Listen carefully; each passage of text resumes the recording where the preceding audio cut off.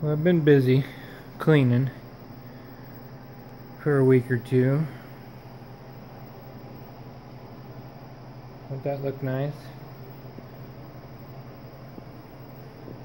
A lot of degreaser, a lot of cleaner. And then I put some paint, which you can put right over rust. Changes rust. Real nice paint.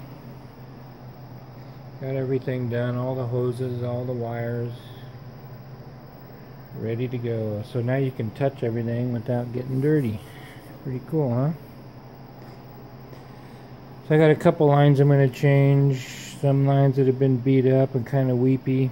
High pressure line from the power steering. One of the transmission cooling lines, going to change that. I got a leaky seal down there that was wet, so that's going to get changed. Spent a lot of time cleaning that up. I'm glad it's done. All the parts clean. All the nuts and bolts clean. Starter, exhaust, intake, turbo, water pump, front and rear, plates, oil pan, oil cooler.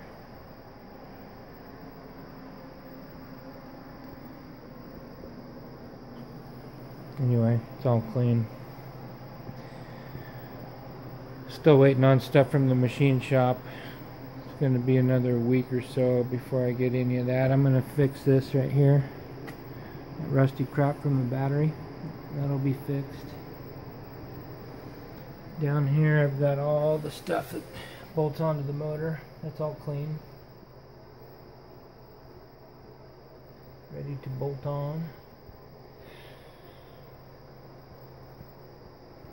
Pressure washed all the inside of the fender,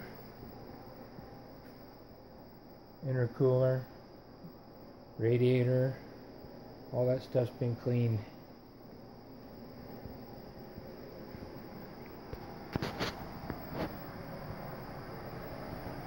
Got me a neat little bucket. Sits on top of a 5-gallon bucket, just recirculates diesel or whatever. Worked pretty well. Cleaning up them parts.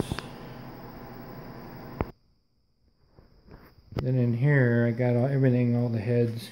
I'm gonna get new injectors. You know, they've got 250,000 miles. That's when guys say they start to give up, so I'm gonna change those. Everything's been cleaned, bathing in oil. Waiting for assembly.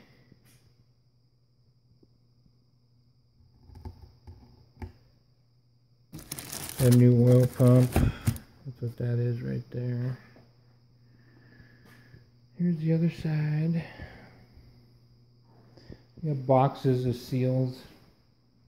New nuts and bolts, filters, sealer, oil pump. Here's some of the old gaskets. Yeah, I looked at them. I can't tell where and which one may have been leaking.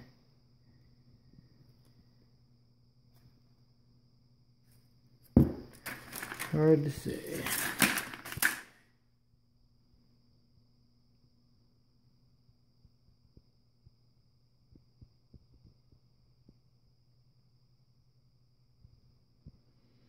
But should be good when I get it back.